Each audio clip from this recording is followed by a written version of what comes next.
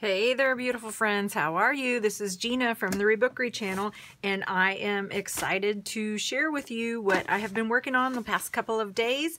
I've been working like a mad woman trying to get these vintage sewing ephemera packs ready for my shop. So these packs are full of all kinds of vintage sewing notions and fabric and just all kinds of sewing goodness. Things that you would want to use in your journals if you were doing like a sewing journal, or if you were making other crafts, like maybe you were making cards or something that had a sewing theme.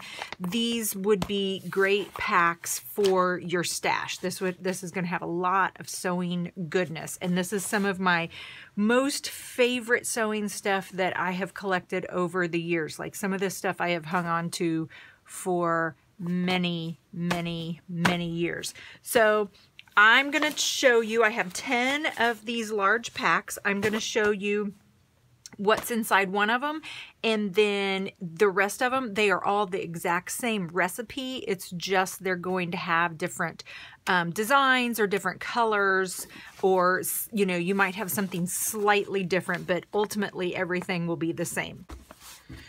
Okay, so the pouch that it comes in is some wallpaper from probably the 2000s or the 1990s, and it's the fabric covered wallpaper. So there's essentially 3 sheets here that I've sewed together into this simple little pouch. I always find it better to craft when I have my stuff like in its own place. So I kind of feel that it's important when I do these ephemera packs that I give you guys something to put them in, because the one thing that freaks me out is when I just have supplies everywhere and then I get so overwhelmed and I can't create. So I have found that a place for everything and everything in its place. And so your little pack will come with this pouch. So the pouch has a flap, and I'll go inside here in just a second. And then it's got this little pocket here in the back where I've slipped some stuff in. And each one of the packs is similar to this. I've used the same thing of wallpaper. Is just going to have different variations in color, and then I sewed some fabric scraps on it, and it'll just have different variations of the fabric scraps. So inside I have, okay, so that's the inside of the pouch, and then this is the inside of this little pocket right here. So let's start at the back first. Okay, so the first thing is that I made a pocket out of the pattern packages. Now these pattern packages that I found were pretty, like all of this stuff is either thrifted or it's vintage, or just really old. So these were some fabric packages, some pattern packages that I found at a thrift store. They were in pretty rough shape, but you know, why throw them away when we can find something to do with them? So I just zipped up the sides here with some stitching, added some fabric scraps, tried to reinforce the little flap here. Some of them I just had to take the flap off, and you've got a little pocket. Now you can do a couple of different things with these. I personally like these to go in my journal, so I would maybe put this in, like let's say this is a journal page. I would maybe take some washi tape and just run it right here, flip it over, and then put another piece right here so it becomes like a flap. And that would be something awesome that you could do with these. You could also just keep it like it is and tuck it into a pocket of a journal page, or just keep it like it is and not put it in anything. Just keep some little tags or something in it. And then inside I have a tag for you. This is a garden greenhouse card, and then I've just sewn some little scrap paper to it with a scrap of fabric and kind of left the little fringe and everything on it. So just a little card tucked inside of here, or a journaling card tucked inside of here. So there's that.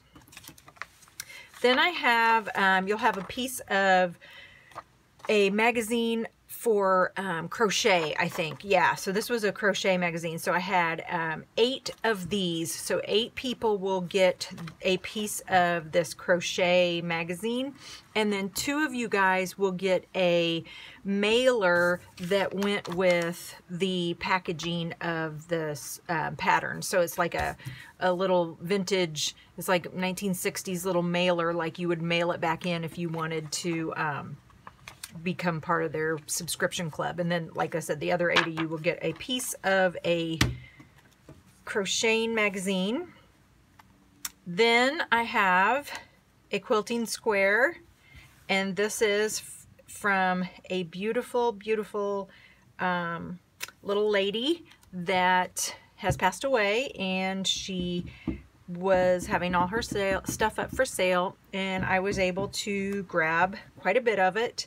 And so this is truly made with love. So this is a quilt block that you will get. This is a 9 square quilt block, and every one of the packages has a different quilt block. And then you'll get a smaller 4 square quilt block also.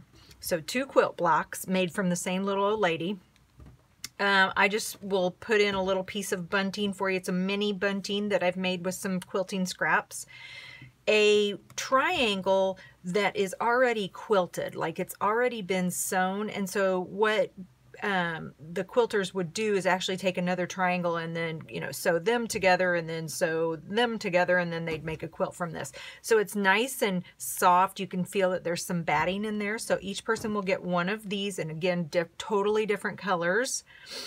Each person will get a bundle of some vintage fabric. So I've got it just tied with some lace, and I've just got a little stick pin. And then these are just all scraps, and most of these scraps came from the same little lady that the quilting squares came from. So just little remnants, little scraps of some groovy fabrics. Some of these are vintage fabrics, and then some of these are, I believe, some newer fabrics, but I know she hadn't sewn for several years. So, you know, we're talking, if they're newer fabrics, they're probably 10 years or so old. And I find that when I use fabric, first of all, I only use scrap fabric. For whatever reason, I just don't ever go out and buy new fabric. And I find that the smaller the pieces, the easier it is for me to use. There's just something about the smaller pieces that's not intimidating to me. And I find them easier to staple onto my pages or to paper clip them onto my pages. I even like the weird shapes. So that's what you're going to get in your little fabric bundle, is just some scraps and some odd shapes and all different sizes. And then I put a bigger piece of like this white, nice white cottony fabric. So all of the bundles have the same fabrics in them. So you'll get all of these same colors. It'll just be different shapes and different sizes. And then the lace is a different size also, or I'm sorry, a different color also. So you may get, some of them are blue, some of them are green, some of them are red, and then there's a little stick pin in there. Then you will get, okay, so some fabric, some pattern tissue, and I tried to pull from different pattern packages so you could get different designs and different colors. You will get the insert that has different drawings and different diagrams. You will get another one. I must put 2 in there for everybody. You get one, and I tried to make sure that at least one of them had a picture of, I always like the models that they have, like the ladies or the gentlemen that they have posing on those pattern packages. So I try to make sure you get one of those.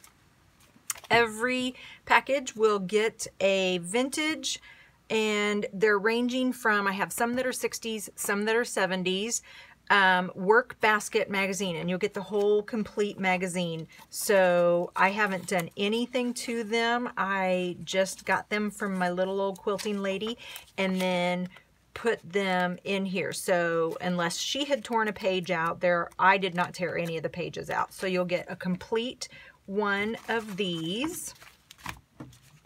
Then you will get 3 pages from a quilting magazine, and I believe it is 1967. I could be wrong on that. Might be 1971. So I apologize that the pages had to be folded, but there was no way I was going to be able to fit them in the package. And I don't know, I didn't want to cut them down because the photographs went right to the edge, and that's just, I don't know, that's just a lot of good stuff that you can use, especially if you like to use little details. So I just folded them in half, but you'll get 3 pages, and I tried to make sure you had a mix and match of colorful ones and then some black and white ones. And that's from a quilting magazine. Then you're going to get, now I love these. So when you buy zippers, or old zippers, I guess, I don't know. I don't sew with zippers other than like for my journals and stuff. I'll sew zippers on the side of a page or something. But so I guess, so this one's 1973. So they came in these packages. And I love these packages. They always have a little cellophane window. There's always diagrams. They're nice cardboard. I have used these for like cutting them in half and making pockets. So they, again, it wouldn't fit. So I just gently folded it. And then I took a zipper and put a zipper in also. And it may or may not be the zipper that goes with that package. But each ephemera pack will get a zipper package and a zipper. Each ephemera pack will get a yo-yo hand sewed by me.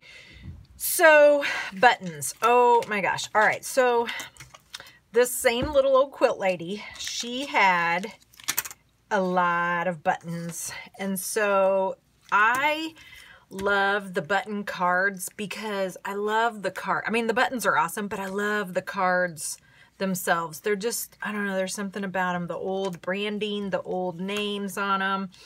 So some of these are newer and some of these are older, but you'll get some button cards, and then some of, I love when I get new clothes and it has like the little packages with the buttons and the little stitching and stuff. So you'll get a couple of those. And then I always love clothing tags too, because there's so many cool things you can do with clothing tags. Like I mean, you can put them in your journaling. They can become tags. You can write over them. You can paint them. So I put some clothing tags in there.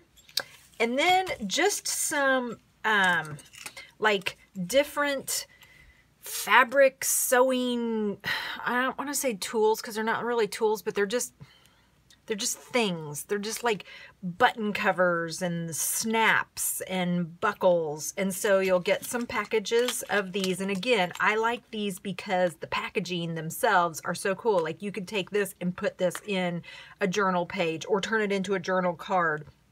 So the packaging to me is almost cooler than the actual stuff that's in the packaging. And then some buckles, some snaps, some bra extenders. There were a few of those that I put in. I thought those were kind of cool. And then this is and I didn't realize this until last night when I went to bed, but so this is an old measuring tape. And I know where I got it from. At first I was like, oh, it must have just been something I picked up. Nope, this was my grandma's. So you will get my grandma's. Had I realized this, I don't know that I would have cut it up, but that's okay. Better to go to somebody who's going to use it than to just hang out here and sit in a drawer. So this was my grandma's measuring tape, and everybody will get 6 inches of this old measuring tape. And I think, and one of you guys will get it, the emblem said it was made in England, so I thought that was kind of cool. Seam binding packaging. I love seam binding packaging, the little tags and stuff that come with it. So you'll get some seam binding packaging. I'll put a couple of those in there, and then you'll just get a brand new, well, not brand new. I mean, they're old, they're thrifted. I got them from, you know, the little old lady, or I've got them in a thrift store, but they're they haven't been opened. So you'll get a seam binding or a lace, or I'm trying to think, there was one other one that I had. Anyway, you'll get a package just like this. Everybody will get a different color and a different type. And then a couple little old vintage cards, playing cards that came from my quilt lady, and I just thought they were kind of cute. And since I bought them at the same time that I bought the quilt stuff, I just thought, you know, they needed to stay together. And then this is just a plain card that I have. And I put some washi on here, so you've got like, I don't know, I think this is like 24 inches of washi. But this tape right here, this is kind of cool. Okay, so this is some Scotch brand sewing tape, and I don't know how new or how old this is. So I pulled off about 10 inches. So I just wrapped 10 inches around this little card. And I tried it, and it is repositionable. So it kind of works like washi. I cut it. I don't know that you can tear it very well, but I cut it. So anyway, you'll get about 10 inches of that. And that is what I have in my sewing kits. Now I'm probably going to put some more stuff in, just some little extras, because there's some few things, you know, that I want to throw in, just so you're kind of surprised when you open it up. But just know that they will be crammed full of all kinds of goodness. Now, I also want to put in, I'm going to have 10 of these that I'm going to put in the shop. I also want to put in some more of the vintage kitchen ephemera packs that I had a couple of weeks ago. So I'm trying to finish those up because I want to get those in. I know there was a few of you guys that weren't able to get one last time. So I want to work on those, get those in also. And then if I have time, and I don't know if I'm going to have time, but if I have time, I was thinking about making another, because I have enough sewing stuff, enough of my good sewing stuff that I could maybe put together a smaller pouch with less stuff, and it would just kind of be a smaller kit. But I don't know. It's already like 2 o'clock in the afternoon on Saturday. Open them up for sale tomorrow morning, Sunday morning at, I'm thinking 8 a.m. Central Standard Time. So if I do, I'm going to have to really book it and get them going. So I'll see on that. But definitely the 10 vintage sewing ones will be in the shop tomorrow at 8 a.m. and my other vintage kitchen ones will be in the shop tomorrow at 8 a.m. Anyway, I think that's it. Guys, have a great rest of the day. I appreciate you all hanging out with me. I hope you enjoyed this. I hope this has kind of got your creative juices flowing, and maybe you're going to run and go get your sewing machine and do some fun things. And I know I can't wait to journal, because I have some great things I want to journal about just from going to this sale and talking to this little old lady's family. There was such a sweet story that went with this stuff, and so I want to journal about it. So I'm hoping to get a process video up sometime this week where I journal about all of this fabulous stuff that I was able to get and this wonderful family that I met. All right, guys, in the shop tomorrow, Sunday, October, what is it? 21st, 22nd? Is tomorrow the 22nd? Sunday, October 22nd at 8 a.m. Central Standard Time. Love ya. See you later. Bye.